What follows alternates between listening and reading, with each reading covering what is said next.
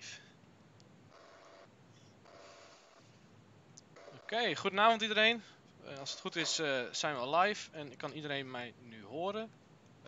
Hopelijk ook zonder echo deze avond en hopelijk werkt YouTube vanavond goed mee. En ja, zonder echo. Gaat helemaal goed. Geen echo, fijn. Dat ook opgelost.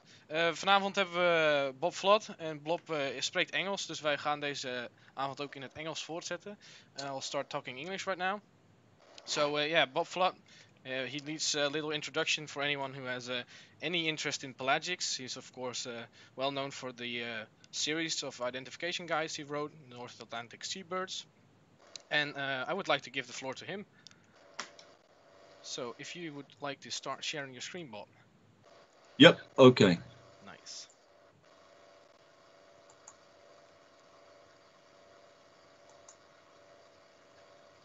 So are we working okay there? Yes. Yeah, this is all fine. Okay. Well, I'll start the talk first of all by saying good evening from the Isles of Scilly. And it's a windy, blustery night here. And I hope to bring a bit of city pelagics into your evening this evening. So as in the introduction, we've been working on a series of books, ID of North Atlantic seabirds, and we've produced 4 of them. And the most recent one is the Shearwater's Guide. Now, it was an incredibly interesting piece of work. There were many, many issues that we had to resolve when looking at the shearwaters. I would say half a dozen quite tricky puzzles. And one of them, which I'm going to talk about this evening, is the case of short-tailed shearwater. When we first started work on the book, really short-tailed shearwater was just a side entrant to the book. There had only been 2 cases in the Atlantic at all. And we thought we'd just put it in as a potential confusion for sooty shearwater. But as you're going to see, as the whole thing progressed, the puzzle started to broaden, deepen, and it was really quite challenging and quite good fun as well. And through this, we gained what we think were quite a few new insights. And I'm going to share some of those with you this evening.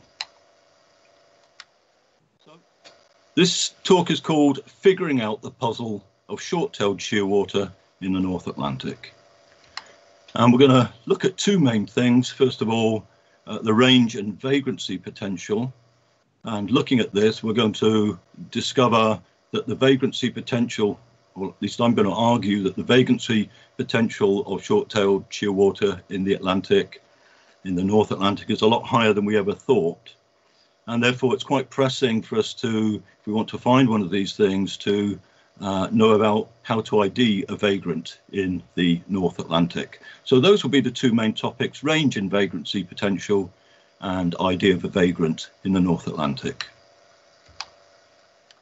So what is the confusion group that we have to worry about?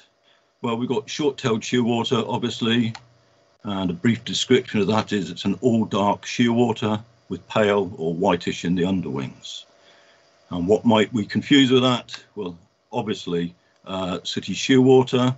It's a notorious confusion species throughout the oceans. Very often when you go to places like Australia where these things breed, the locals are struggling with the odd sooty and short-tailed. So it's actually quite a tricky confusion pair. But in the northeast Atlantic, we've also got dark Balearic shearwater. And it seemed to me that for the trained eye, dark Balearic shearwater might indeed be more of a potential confusion species than sooty shearwater. Well, just to get us going and to see it's actually not quite so straightforward, a few ID teasers. So I'll put up a picture there. We know what the confusion group is. So the choice is sooty shearwater, short-tailed shearwater, or Balearic shearwater. Well, I'm sure you're looking at that thinking that's got a lot of whitish in the underwing. It surely must be a sooty shearwater. fact it's a short-tailed shearwater. And I can point you, and as we look at photos, actually, I will point out the ID features, although we'll look at this specifically later on in a talk. But have a look at this. I'll just get my pointer sorted out. So just have a look at the front end of this bird. It's got a pretty short neck. It's got a sort of small squarish head, a very steep sloping forehead. And I think you might agree with me that bill looks quite short relative to the size of the head. And those are pretty good indicators that this is a short-tailed shearwater. What we're actually seeing here is variation, an extreme variation at the very pale end of the underwing coverts of short-tailed shearwater, and it's suggesting, the underwing is suggesting sooty, or indeed Balearic. So here's another one. Well, Bob's already tried to trick us with a pale underwing on a short-tailed shearwater, so what's this going to be? Another one of those? Or is it really a sooty? Or is it a Balearic? I wonder what your thoughts are. Well, it's a Balearic, and we can see that quite clearly. Its coloration actually isn't sooty coloured, but you can see on this fairly dark bird, it's got a nice pale belly, so that's reasonably straightforward, that one. And the last one. This is taken off the Netherlands, as you'll see in a minute. It's credited. So this is an all dark underwing. And we typically associate the darker underwings with short-tailed shearwater. But this, in fact, is a sooty shearwater. And if you're watching, Luke, thanks very much indeed for letting me use this photo in the book and so on. But you can see it's a sooty. I mean, look at the length of that bill, long, slender bill there. It's got a long neck, beautiful sort of torpedo-shaped body, just an absolute classic sooty, but it's showing extreme variation in having a completely dark underwing. Now that's quite rare, but it's far from unknown. Okay, those were a few teasers. So let's look at the vagrancy potential of short-tailed shearwater to the North Atlantic. So what about the range? Well, here's the map from the Shearwater Guide. And when we started preparing this map, it all seemed quite straightforward. The birds breed in this area of Australia, particularly around Tasmania and so on. They arrive around about September, October, egg laying about November, chicks fledge around about April. And what we learnt was that the birds tend to go down beyond the Antarctic front, feed up for a couple of weeks, and then off they go, because they're going to make this massive long migration without any stop across the equator, right up here to off Japan, where some will stop off and feed, and then up into the Bering Sea, switching over to this side. And they'll hang out there where the feeding generally is excellent, but you do have a few poor years and large die-offs, but they'll need to molt. The intending birds, the birds intending to breed will then set off and head on back to Australia to get back here for around about sort of September, October time. It was also quite clear that some of the non-breeders, around about 15% of breeders, have a sabbatical. And obviously you've got the younger birds that are not breeding. They just have a more leisurely wander around here. And this is where the Californians and so on, they manage to get short-tailed on their trip, and then they head on back. So that was what we knew 2015, 2016. And the only accepted records in the Atlantic were off Florida, USA, a moribund bird, and one bird found dead off Brazil. So it didn't look very promising for short-tailed in the Atlantic Ocean. Until in 2017, things changed in our thinking anyway, quite dramatically. Peter Ryan from the Fitzpatrick Institute of Ornithology, Cape Town, sent me an email with an attachment of photographs around Bouvet Island, which is high latitudes of the South Atlantic Ocean. And he said to me, please tell me I'm not going mad. These are thousands of short-tailed shearwaters in the photograph, aren't they? And indeed they were. And Peter retrospectively thought back on thousands he'd seen on a previous trip in that area in April 2008 and began to believe that those probably were short-tailed as well.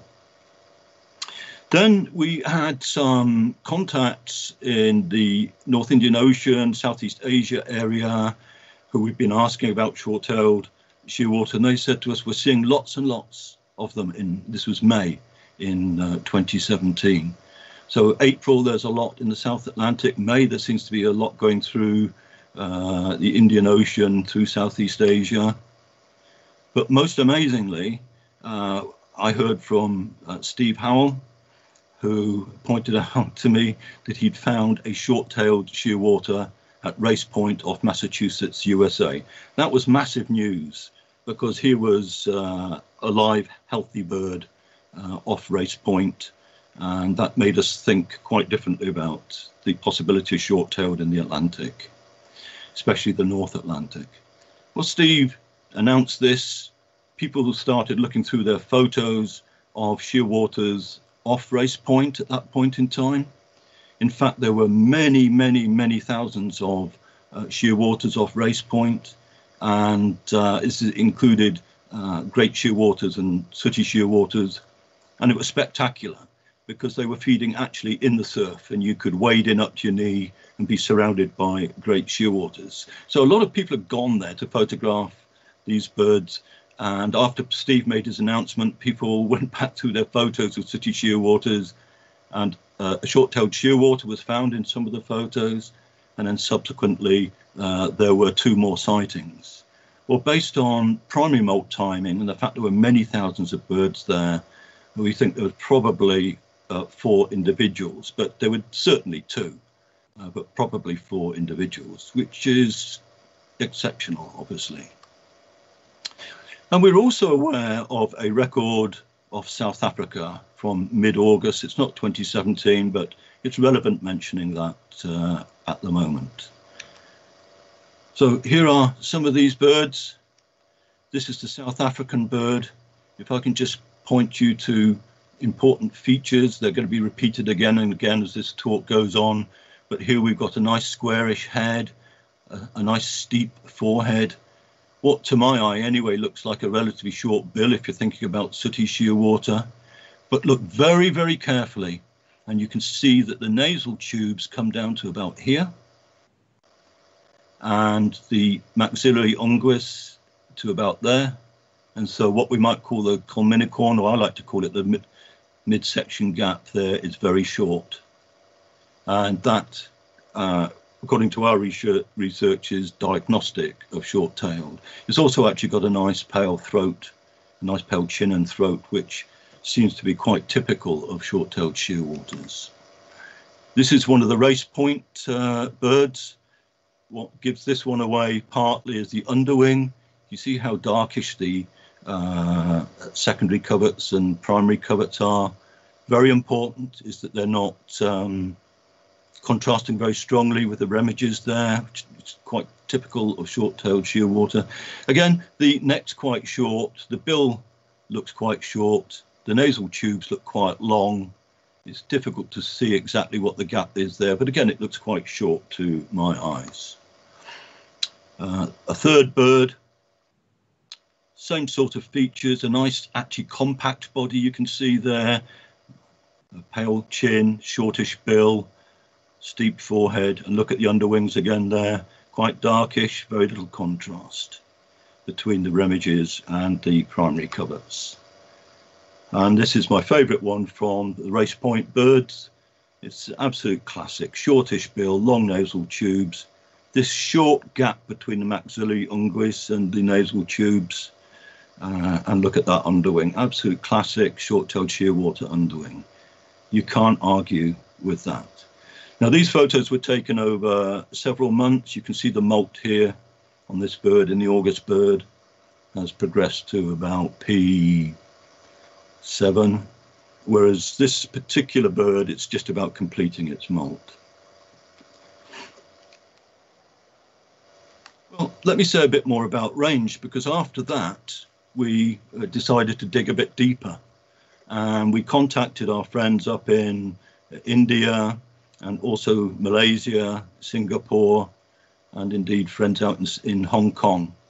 And we found that there indeed was a pattern of movement in these months, April to June, of birds passing through this area. And as I've just said, in 2017, they had these very large numbers relative to previous years. We also found, by digging into the academic literature, that there were some quite technical, I must say, articles using sort of data logger devices and so on. We came across one which showed that a bird had been tracked to the South Indian Ocean. That was quite exciting to have absolute confirmation about that, but we've still got this gap here between that record from Australia and Peter's record of thousands around here. But amazingly, just before the Shearwater's Guide went to press, I was asked to review a paper for Polar Biology. And that paper just happened to be about short-tailed shearwaters, which had been data logged, and that they found that failed breeders moved en masse all the way across into the South Atlantic, tying up with Peter's sightings here. So that part of the jigsaw was complete, and we began to think that, well, if they're here, why would they want to go all the way back to Australia and head up this way? Maybe it's a slightly shorter route to cut across here, and then that would tie up with the movement through in North Indian Ocean and Singapore Strait and so on. It's only a hypothesis and we haven't proved it, but it still holds as a hypothesis.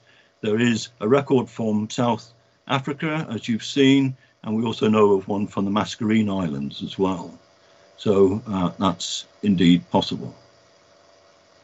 So that made us think a bit further. What is the vagrancy potential to the Northeast Atlantic? Well, we wrote an article for British Birds, which they very kindly published for us in 2019.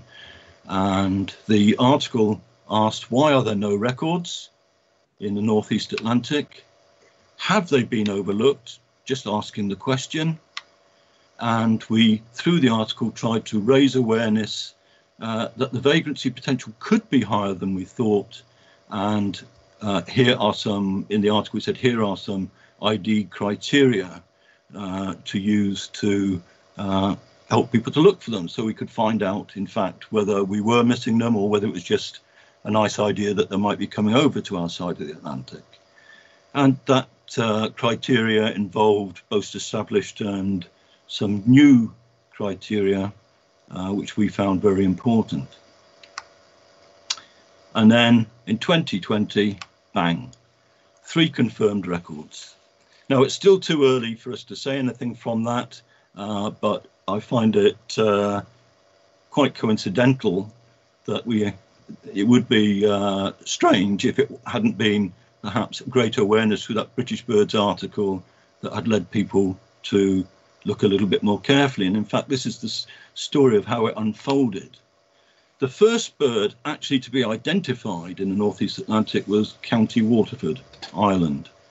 And that was found in June 2020. And I'm not going to say too much about it because there's a Dutch birding article coming out and I don't want to spoil it all. But there's a bit of a story behind it, I must say. And I was sat down one evening and my wife, about once a month, makes me a super duper dinner.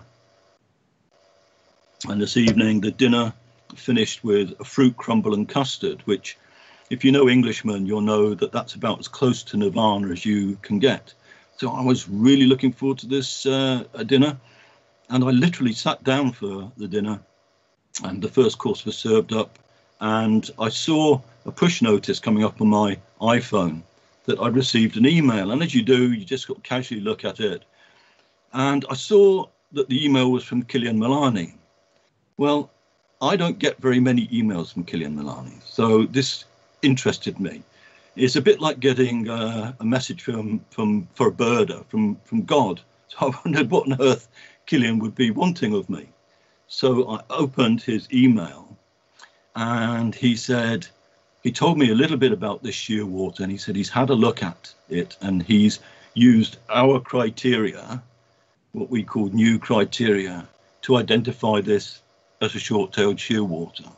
And this happened to be the ratio of build proportions.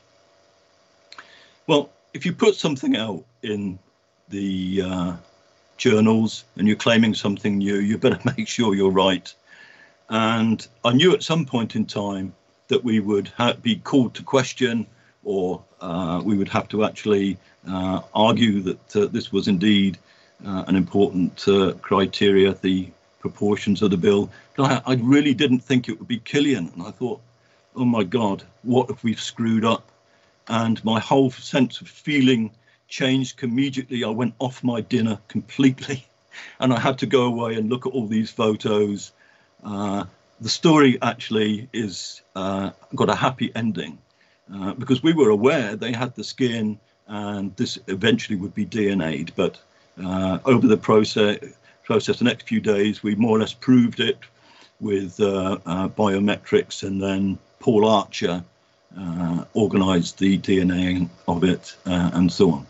So the process of getting there with this short-tailed shearwater article had its few stomach-wrenching moments. So this became quite widely known about through social media, and some French guys who'd, I think, seen the British Birds article, and they saw Paul Archer's photos of this bird and so on, thought, this is now going on to August, that this all reminds them very much of a bird that they were seeing out in Brittany. And they sent through the photos, and we believed it was a short-tailed shearwater. And on the basis of that, they looked back at some previous photos and came up with another photo of a classic short-tailed shearwater.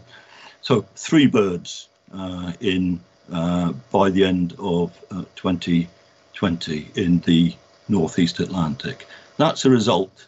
I'm a little bit miffed, I must say, that we didn't get the first one off Scilly Pelagics, but we are looking hard and we are still hopeful. Just after that, and still on this business about range and vagrancy potential, I received this photograph and I was asked what it was. And, well, apart from saying it's a dead bird, which is fairly obvious, I said, well, it looks very much like it's either a short-tailed shearwater or a sooty shearwater, but there's nothing I can really do from that photo. Not really. I've got my suspicions. And I asked, are there any more photos? Well, the Canadians in the Arctic got a really nice citizen science project going on. In fact, it was some non-birders who found this, but through the citizen science project, they picked it up as they'd been asked to collect any sort of dead animals and so on. And they'd been asked if they found something like this to detail it as much as possible, as well as possible. And they had the foresight to put a ruler against the bill. So I then received this photo and immediately believed it was a short-tailed shearwater. And I'll tell you why, because if you just look at the nasal tubes there, you could draw a line about there, and then the maxillary unguis, you draw a line about there at the end of that. And that gap here, as you're going to see as this talk progresses, is relatively short, well outside the range of sooty shearwater. We argue it's diagnostic, absolutely diagnostic. But we could also take the measurement here of 3.1 centimeters, and that actually ties up with short-tailed shearwater as well. So this raised quite an interesting question. We thought possibly short-tailed shearwater was heading to us through the perhaps South Atlantic, but what about the possibility of short-tailed shearwater coming through the Northwest Passage? I'm sure you're all aware that Northwest Passage with global warming and so on is there's a lot more melt, and some years you can actually sail through sort of around about August time. I've had friends do it, in fact. But we decided to, first of all, look at where this bird was found, which is D there. I don't really know how to pronounce it because I've never heard anyone from the region, but the region is spelled N-U-N-A-V-U-T, so Nunavut, I'm calling it. I might be wrong, but that's where the bird was found.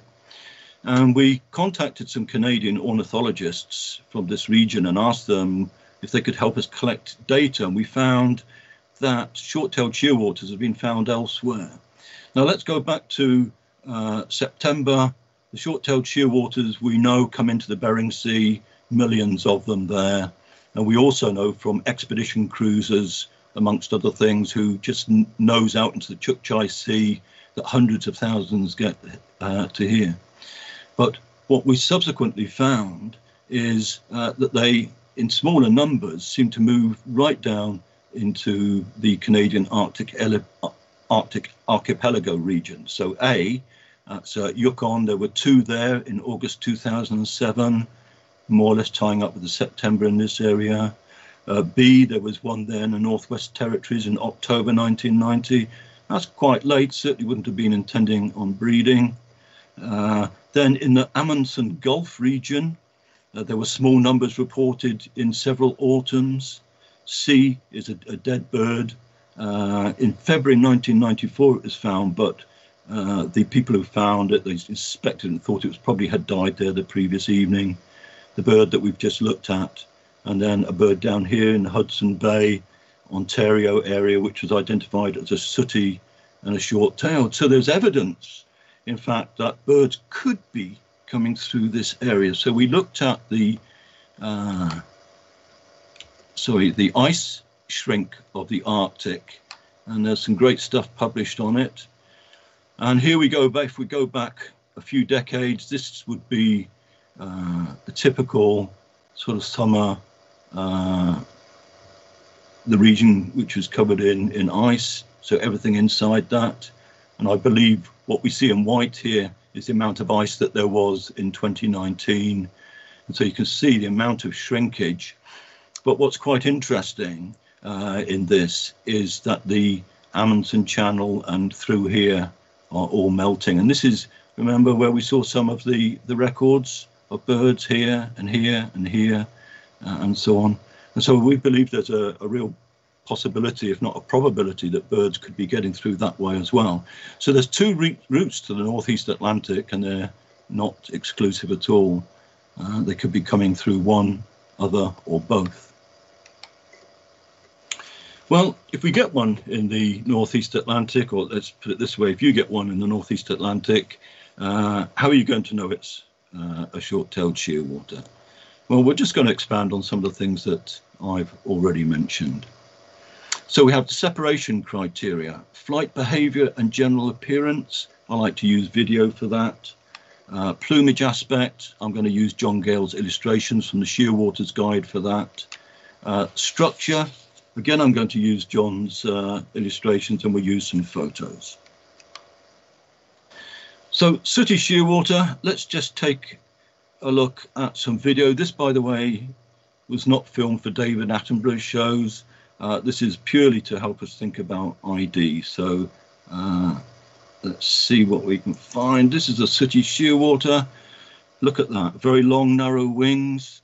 It's a strong, energetic and fast flyer. Here it's flying low to the surface because of the light wind. If you look at its wing beats, it's got bursts of stiff, fast, deepish wing beats and frequent glides. In slightly moderate winds, it makes shallow arcs, and when it does that, it reveals this typical classic white underwing flash.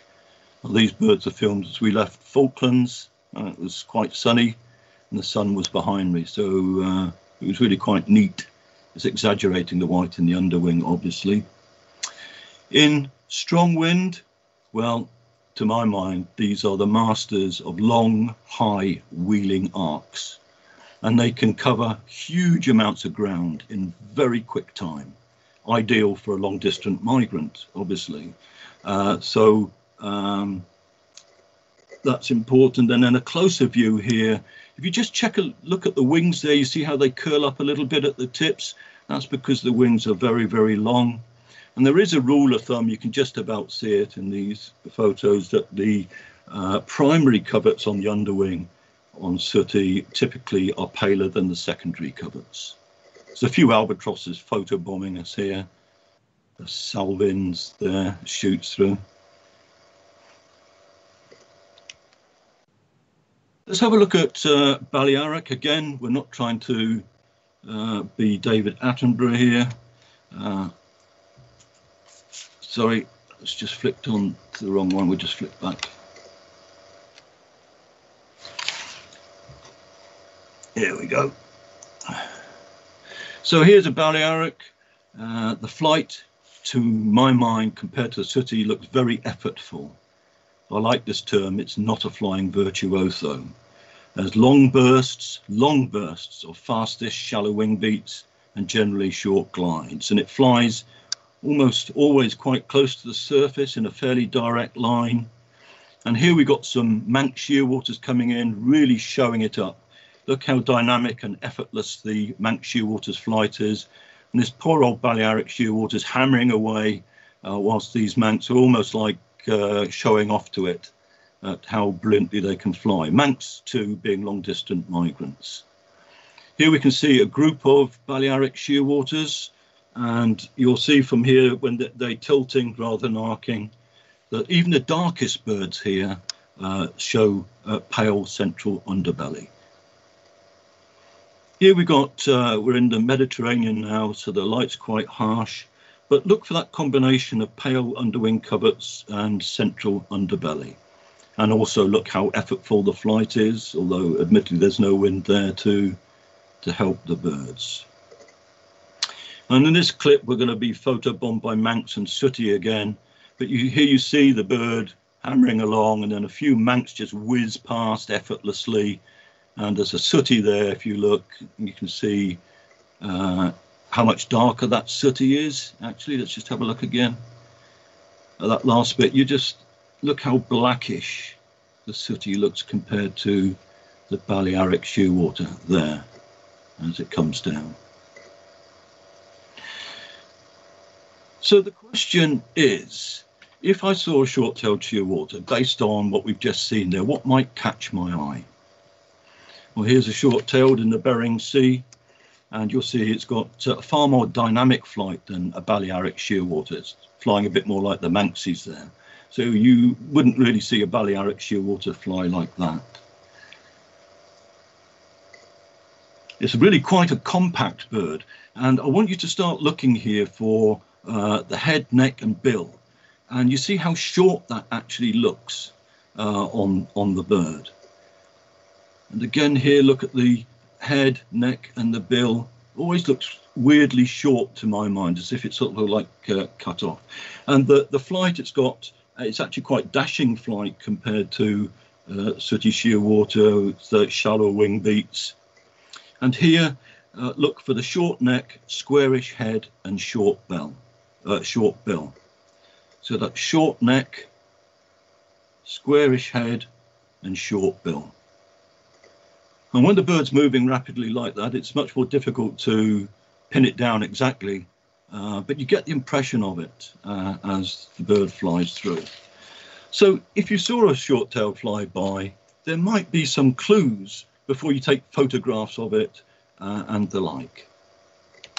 Let's just take a look at these birds on the water. These are sooty shearwaters again. So look for here the long bill, relatively long bill and a sloping forehead, almost always.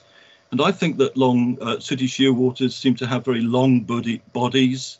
And you can see the primaries projecting a little bit there beyond the tail end. There's a bit of a primary projection.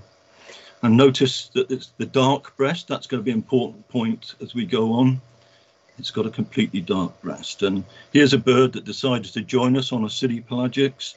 So again, look at the long bill, the short nasal tubes relative to In fact, we'll wind that back a bit there if I can get one.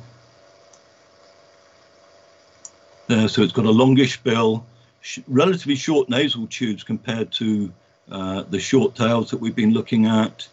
And here is the maxilla unguis, and just look how long that stretches there. Thinking about that compared to the short tails that we've been looking at earlier. This was safely released and flew away quite happily. Balearic shearwaters, here's one. Notice this is actually quite a dark bird. Notice it's got that pale breast above the waterline there. It's actually about Manxie size.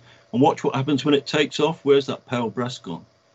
It actually seems to darken up on the breast. There's a sooty here near to this bird. I hope you took your seasick tablets before this talk, by the way. But there's a sooty there, so you can see how sooty coloured it is relative to this greyish brown Balearic. Now watch what happens. Here's the same Balearic again, and it merges. It's almost like it morphs into something completely different as it comes out of the wave. So I'll control this manually here. So it's got that lovely white front, and this is something that we've noticed really quite recently with Balearic shearwaters. They're not that common off Scilly, and we're pleased if we get one sat on the ground. But it's got that white front, and then when it takes off, bang, it just seems to disappear completely. So if you're looking at a bird sat on the water with that whitish upper breast area, and you're wondering, could this be a short-tailed? The chances are it's going to be a Balearic. Now look at this bird. It's got a long bill, long drawn-out bill, sloping forehead, compact body, and the primary projection's relatively short there. It looks a bit like a duck in a way. If that were a sooty or a short-tailed, it would have pointy end with the primary projection coming beyond the tail end. This is a lovely little bird. This was in standard definition era. But again, look at how long that bill is. You can see the pale front again there, and compact body, mid-greyish brown. There's also a fun clip because we enjoyed watching this bird messing around with the Argentius herring gulls. They were fighting over the food, and this little fellow would come through and grab it from them, leaving them totally confused.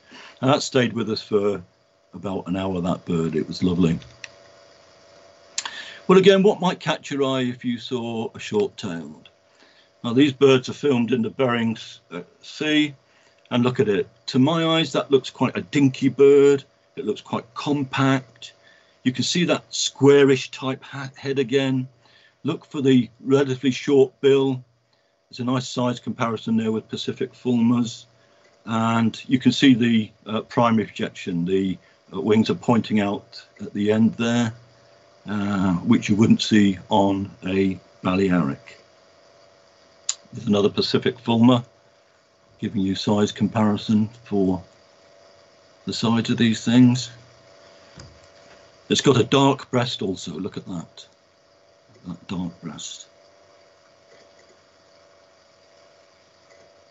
Well, I think video is really helpful in getting us to see the general, well, people call it jizz, don't they? The jizz of these creatures, but actually becoming quite familiar with the flight and flight style. If you watch, for example, the clips that we've just looked at over and over again, you begin to see these differences, and in the end, they start shouting at you. This is why I think some seabirders find it very frustrating with rare bird committees, in that you can become so familiar with some of these things on what might be considered quite cryptic species. And understandably, the rare bird committees find it difficult to accept that you could have seen some of the features you're describing. Well, we're now going to turn our attention to plumage aspect, and we're concerned with overall colour, the underwing pattern from looking at the underwing coverts and the remiges, and we'll look at the chin and throat issue as well. And I'm going to use John Gale's beautiful illustrations from the Shearwater Guide. So colour, well, basically we've got a sort of greyish brown, you might say, for this Balearic shearwater.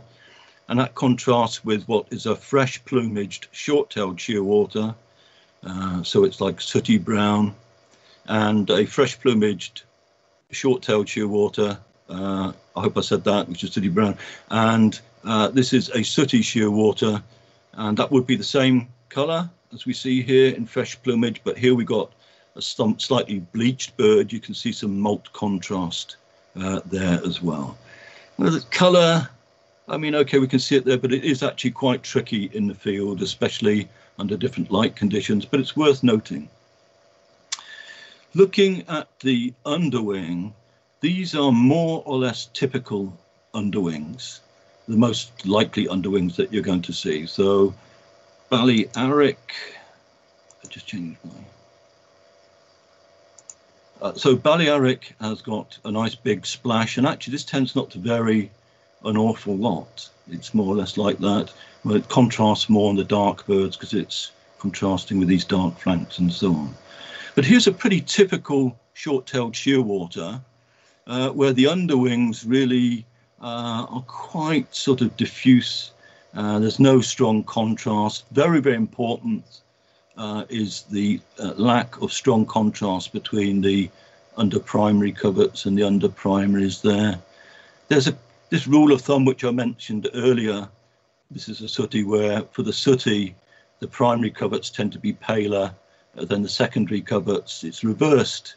There's a rule of thumb that's reversed with short-tailed shearwater, and it's not overly emphasized here, but if you just squint your eyes, blur your eyes, you can see that John actually has made this area slightly paler than here, and it can be quite striking in the field.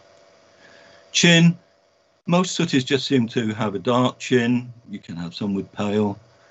You would expect a short-tailed to have a pale chin, maybe even extending down into the throat, and this is also true of dark Balearics. Turning our attention to structure, we want to be looking for the front end projection, which I really mean neck, head and bill. The bill itself, the wings and the body shape. So here's John's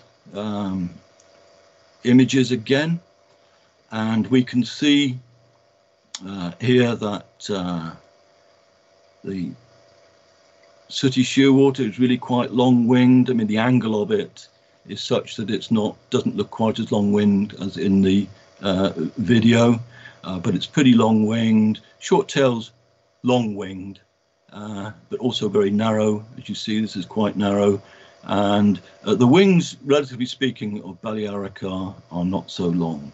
And actually, this accounts for the flight behaviour that we saw, because Balearics, they're just a dispersive species, really.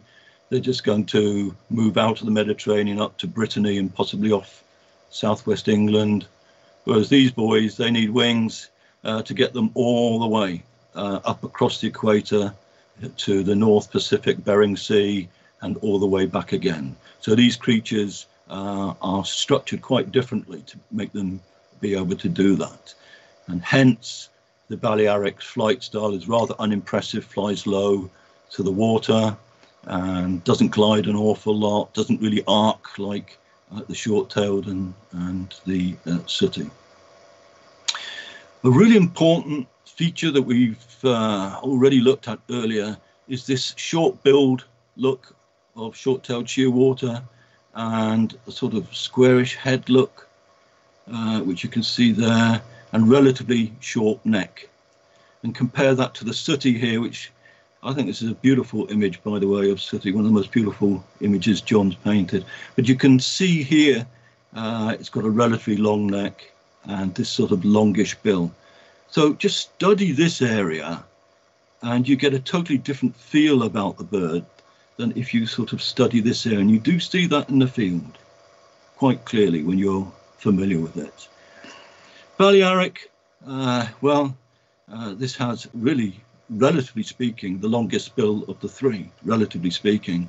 It's got a very long bill and sort of quite a longish neck. And it's got the unique broad hips, which you don't see with short-tailed and sooty. And perhaps another point I could mention here is the more compact look of short-tailed in terms of its body looks more compact than sooty. So on the water, we can look a little bit more closely now at some of those points. So here's the Balearic. It's got what I call the pulled out face look with a long bill. And if you were close to this sat on, for example, if you found this, if you were looking in flocks of Balearic shearwaters for short-tailed, which you might do, because this is where the French found their short-taileds amongst Balearics, then you're going to consistently see this very sort of long bill and this sort of drawn out face. And then if you suddenly came across a short-tailed, it should jump at you. Hit cold, maybe you would think, oh, that looks quite interesting. But look at the forehead shape there, it's quite steep, the relatively short bill. Sooty again has got quite a drawn out face and a long bill. So unique amongst these three is this sort of head and bill shape of Balearic, of short-tailed. But look at short-tailed here and look at just how long those nasal tubes are and how where the maxillary unguis comes in here. So you could draw a line there and a line about there, giving you a very short midsection gap or culminicorn. But on sooty, if you drew a line there and the end of the maxillary unguis there, say, that's relatively much longer. We'll come on to that point in a minute. We see with Balearic that it's actually intermediate. And being a puff in a shearwater rather than Ardennes shearwater, the bill structure is a bit different. So they tend to have a sort of more sloping entrance to the nostrils there as well. But anyway. So this midsection gap, this is something which we think is really important, come out of our studies anyway. We were aware from BWPI, Birds of Western Palearctic, that short-tailed nasal tubes were quite long. But in the field, what we found most striking was this short gap. It's something we're looking for field marks, if you like. And we thought that we would, visually, this looked quite important. So we went to museums. I went to Tring and measured their 30-odd birds they got there and worked out the proportions A, B, and C of the total length D for the three species. And an average was 28% for short-tailed, an average for sooty was 34.5%, and Balearic was in between. Now, you might think 6% doesn't look much, but it actually does. You've already seen it in previous images. It's really significant. So if you think you're looking at a shortish bill with a short mid-section gap, then start looking harder. Here's a photo of a sooty as an example. This has got quite long nasal tubes actually, but nevertheless, that distance to the maxillary unguis there is really quite long. And compare that, for example, to the short-tailed shearwater here, where there's a bit of foreshortening due to the head being slightly turned, but even so, you can see how relatively short that is and how long the nasal tubes are. I really do think this is extremely important, that if you're trying to document a bird, you believe you might have a short-tailed shearwater, it's really, really important that you try and get a side-on shot of the head, a head in profile, head and bill in profile, if it's in flight or if it's swimming or whatever, because I believe that's the only truly diagnostic field mark that we have, unless you've got a dead bird where you can measure it. So here we've got a classic sooty, and showing all the things we long narrow wings. We've got the long neck, longish bill, blah, blah, blah. If you look at the underwings, strong contrast in the outer underwing. There's a short tail. The upper wing is the one to look at here. This one's partially lit by sunlight, but you see here how the secondary coverts or the inner wing panel is paler than the outer wing and very little contrast. And it's an absolute classic, little short neck, compact body, short bill. If you look really hard, you can see the nasal tubes are quite long. And there's the Balearic, which is showing this pale belly. Once the bird's in flight, then that should give it away. Even the darkest Balearics that I've seen anyway, and I've asked some of my Spanish friends, they say even the darkest Balearic shows some pale in the central belly there.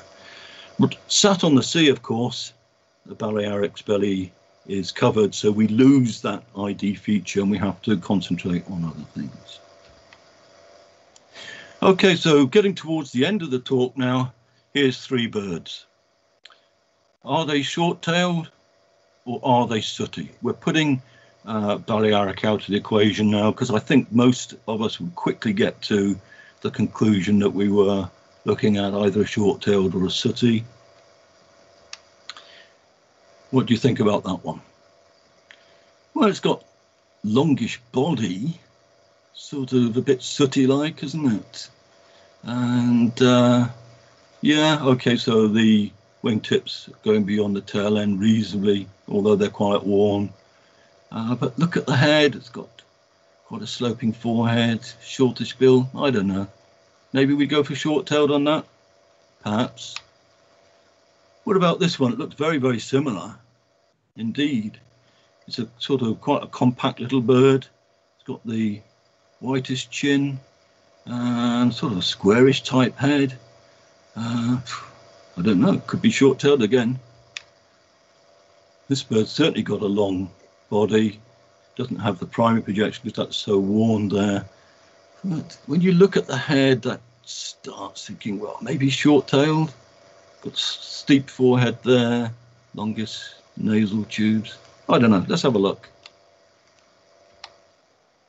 Here's one of the birds. Well, I wonder what you've concluded. Well, I've nicked Killian Milani's analysis of this without asking. Well, I did ask him actually. I sent him an email about an hour ago, which because I forgot to ask him. But this is one of the French birds which was sent to us as a putative short-tailed shearwater, and Killian did this analysis of the bill. It's he's used slightly different. He's got A, B, C, and D there, but the mid-central gap there is C, and that works out to 25%, and that's absolutely diagnostic of short-tailed shearwater. And then if you look at the bird again, you look at the head shape and so on, you know, you're sort of in with that one. I'm 100% happy that's a short-tailed shearwater. Okay, what about this guy?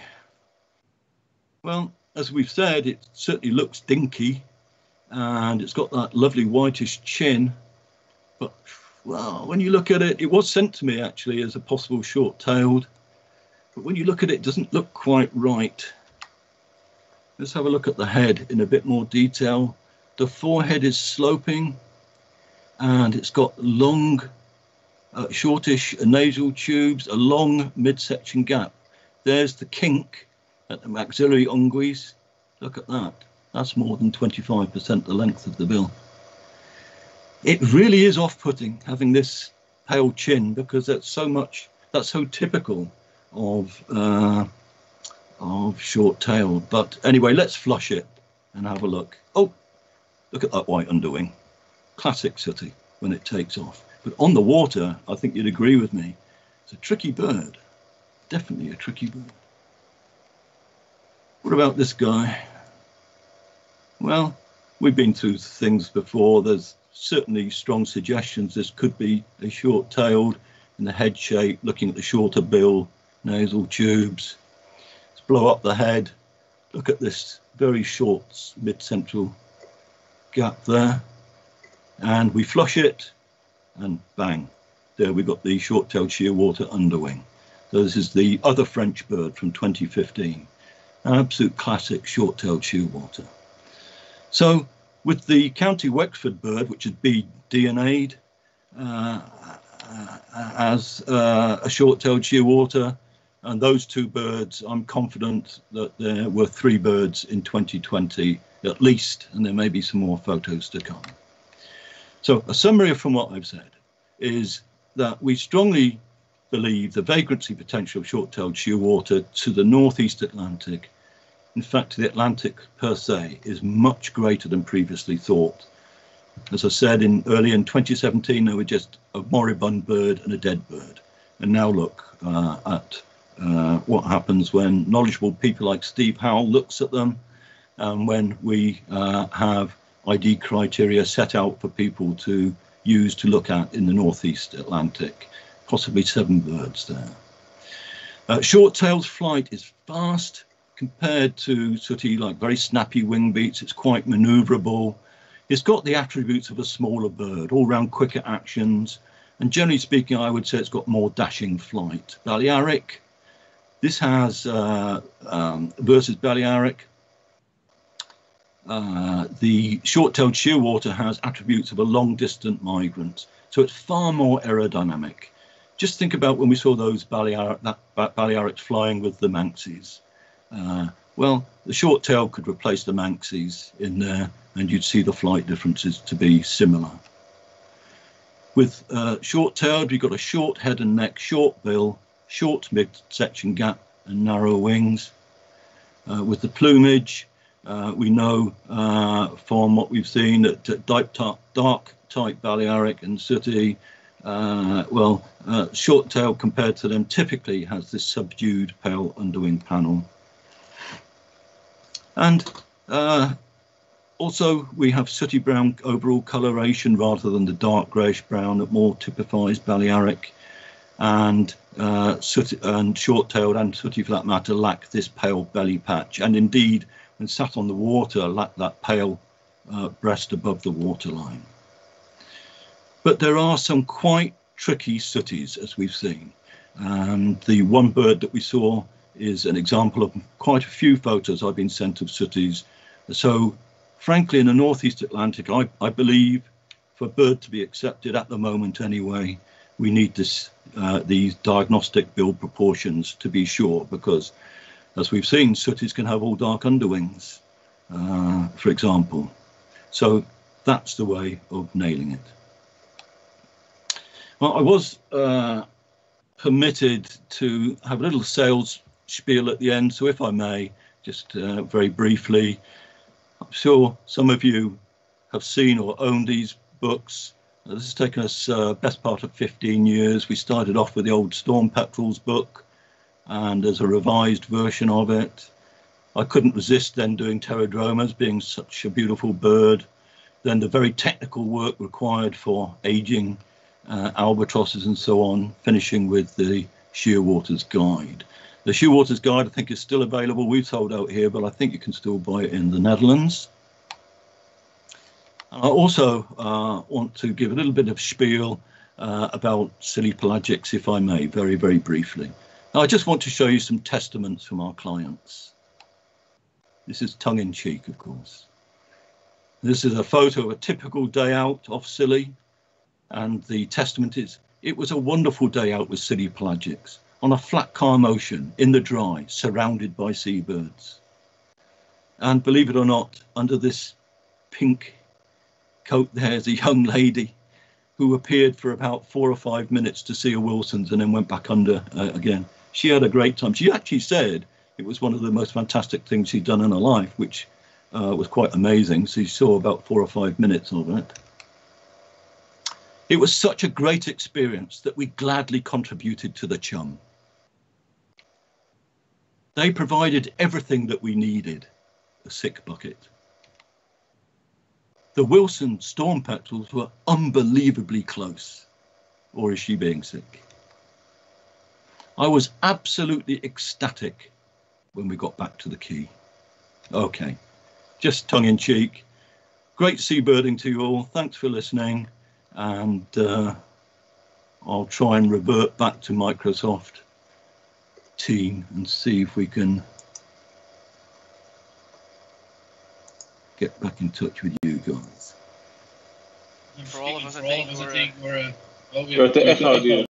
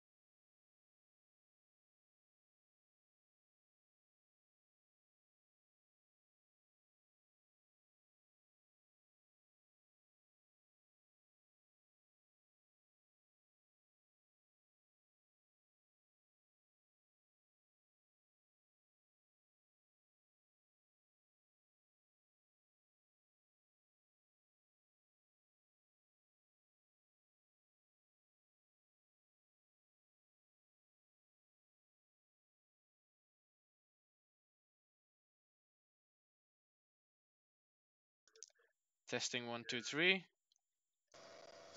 You did a perfect job, and then we screwed up. Yeah, I think we're back now, so they should be hearing us again without the echo. Okay. Yes. Okay. Well, if I speak for all, I think it was very, very nice presentation, very clear, and I think we can do some questions right now. There were a couple in the chat already. So the first question is about the chances of short-tailed shearwater being in Dutch waters. What do you think about that? Well, when we looked at the Northwest Passage, we simply looked at the route from the Bering Sea going eastward through the Canadian Arctic. There's absolutely no reason why the birds shouldn't go left, hang a left and swing around over the north of Russia there. Nobody knows what's going to happen actually in the future. I guess some of you will know that there's predictions by 2050, August, September time, there'll be no ice whatsoever in the Arctic region, the North Pole region. Some people say by 2035. So, you know, the route's there for sure. And the likelihood of birds coming through that route, going left or right, I would have thought is about equal. But it's all very speculative. The birds coming up from the south, I think these shearwaters are likely to, as they have actually, find other large groups of shearwaters, probably because there's lots of food there anyway, and they're going to start hanging around with them. So the two French birds were in with Balearic shearwaters. The race point birds were in with greats and sooties. So maybe they are, just like sooties, not so likely to head on up your way, but I think it should be on the radar. And I know a lot of Dutch people enjoy pelagics all over the place. Many of the pelagics I go on, in fact, just about all the pelagics I go on, there's probably more Dutch people than there are other nations. And, you know, we need to look out for these birds, not just, it would be great, by the way, to get a national first, obviously, for the Netherlands, but, you know, if you're on a pelagic off Madeira, if you're on the Atlantic Odyssey coming up through Cape Verde, some of your fellow countrymen are coming to Scilly pelagics next year, you know, you need to look out for them there as well. Okay, yeah. Thanks for the answer. There's a question about the difference in bill shape between adults and juvenile birds. Is there a difference between those? Yeah, for sure. And there's also a sexual dimorphism. So the sooty that we looked at toward the end, which I call a scary sooty, it's quite likely actually that was a female, and who knows, a young bird. And so they're going to have a more lightly structured overall, including their bill, possibly shorter bills, especially juveniles if the bill's not fully grown. So it is tricky, but all of the measurements that we made for the mid-central gap were consistent, whether it was a smaller or a longer bill. I'll just say one other point on this. All short-tailed shearwaters that we measured, we were able to make measurements, in fact, of the bill and the proportions.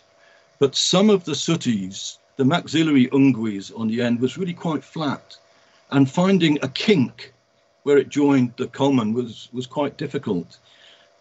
So you may feel a bit frustrated, sort of not being able to clearly see the central gap, but by definition, I would say that actually excludes short-tailed shearwater from our experience, because that just doesn't seem to happen. They always seem to have this kink at the end of the maxillary unguis, giving us a point to measure there, and obviously where the nasal tubes meet the culmen or culminicorn, and so you can get that measurement there. There's a special request for you as well, since I'll just read it out. With your increased knowledge of Swinhus, storm petrel and bulwers in the Atlantic in recent years, could you have another look at the 1995 bulwers petrel at the Dutch coast and clinch the ID? Cheers. It's from Arjan Brenkman. He asks it. Okay, next. Yeah. I don't mind looking at it. I did actually look at it previously, and I just feel, I really, as a birder, feel so much for those observers, because the photos, as I seem to remember them, just weren't quite there. And there was some contradiction between what the tail looked like on one and tail looked like on another. I'd always look again, but maybe, guys, you're just going to have to let that one go. Okay, thanks for that. Did the number of people signed in drop off then? Yeah, no. By the number of observers of the bird? Yeah, they'll be able to petition your help if they find another picture of it, which clearly shows your ID. But I don't think there will be any further development then. There's no further questions so far. I got another question via WhatsApp. How can we get more out of North Sea pelagics? What do you think? How could we see more on North Sea pelagics? See more what? Birds, because we don't see on your shearwaters. Yeah. Off Netherlands. Yeah. Okay. Well, I don't know how you guys go about it actually. Do you do chumming and stuff like that? Yeah, some, but. Do you go? How far out do you go? Do you know Dieders? No, I never been on a Dutch pelagic before. I mean, the reality is, of course. Well, one time. But... You know that the passage on the west side of North Sea is obviously much heavier than around your region, and birds just tuck round southeast England and then maybe head across the English Channel. Am I allowed to call it that?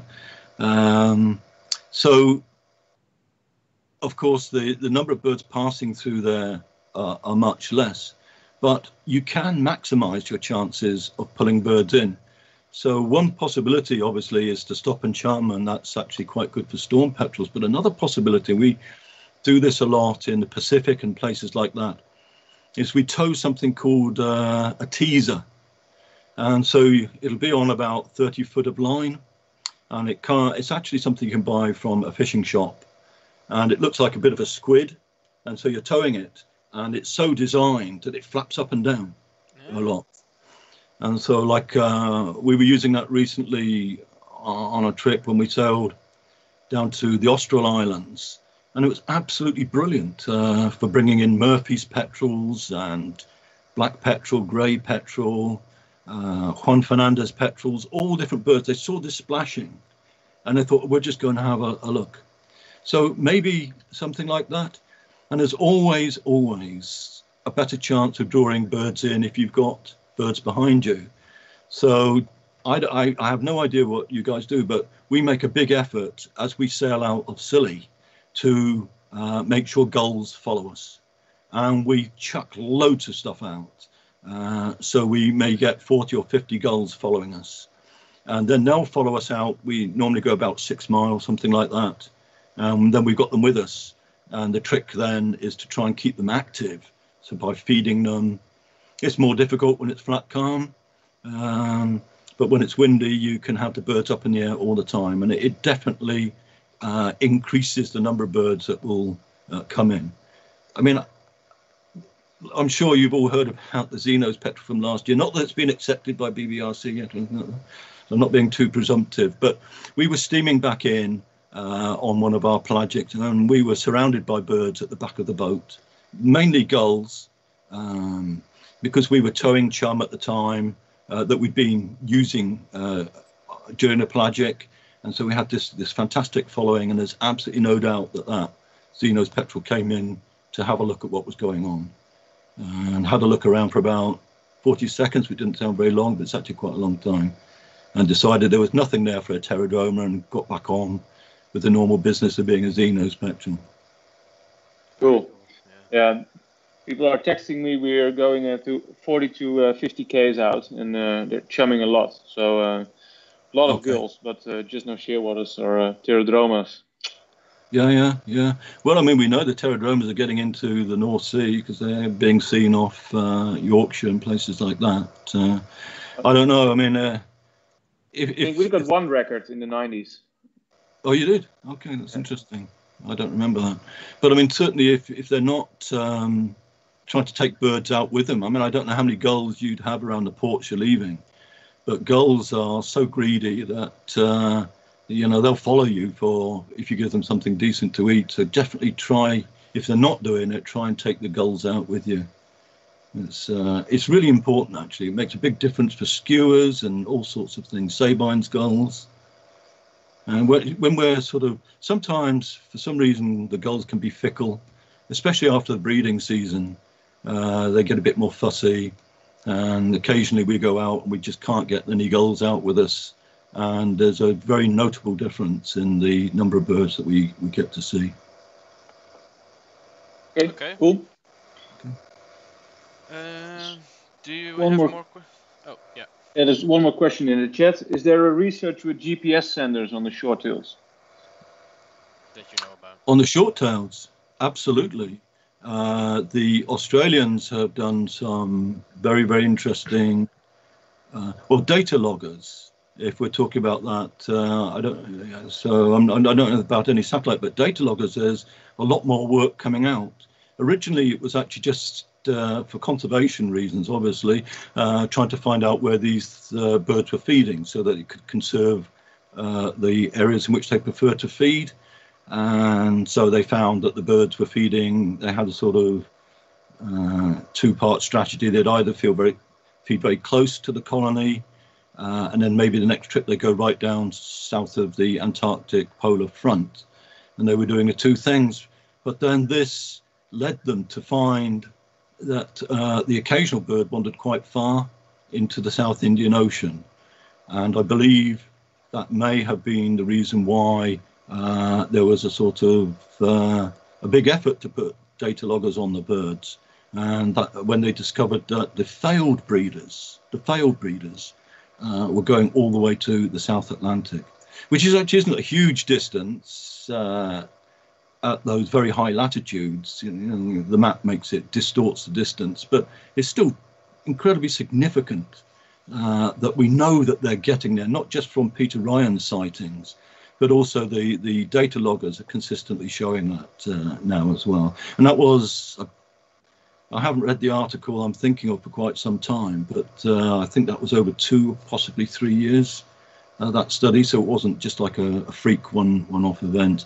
And if you tie that in with what Peter saw, and then Peter in 2008 also saw thousands of shearwaters, which he now believes probably were short-tailed. So we're pretty certain, we're certain that they're going down there. Okay. I think that sums up all the questions we have for tonight for you. Or does Martin have any more questions? Do you see? No. Okay. Well, thank you again, Bob, and I hope we would like to see you maybe in the Netherlands on the Dutch Birding Day one time. And then. Well, I feel a bit cheated because the time that I could do it is obviously now when we're locked down in the UK, so I missed the opportunity to come to the Netherlands. So I'm recording this, and I will play it back to you for an invite next year. Nice. Okay, we'll do cool. that. I think Martin has some more announcements, and then we'll finish off the evening. Yeah, thanks a lot, Bob. You really got me eager to check all my my photos of Swedish shearwaters I took. So I know what I'm going to be doing tonight.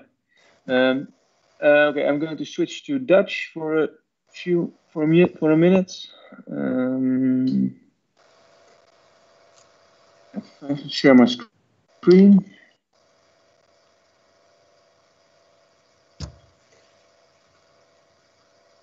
Oké, dank jullie wel allemaal weer voor het kijken. Morgen hebben we nog de lezing van Peter Knuyf. Die begint om 8 uur over braamsluipers en kwikstaarten. Daarna Mark Dijksterhuis over sonograamvogelen. En dan natuurlijk vrijdag nog de Mystery Bird competitie. Waarbij een mooie verrekijker te winnen is die beschikbaar wordt gesteld door Vogelbescherming. En nogmaals, vergeet natuurlijk niet te stemmen op de DB Most Wanted. We hebben nu al 2 dagen behoorlijke knallers ook voor de WP langs zien komen. Dus wie weet is dat nog wat inspiratie om op te stemmen. En dan hopen jullie morgen te zien. Thanks. Goedenavond. Thank you. Good evening all. Okay.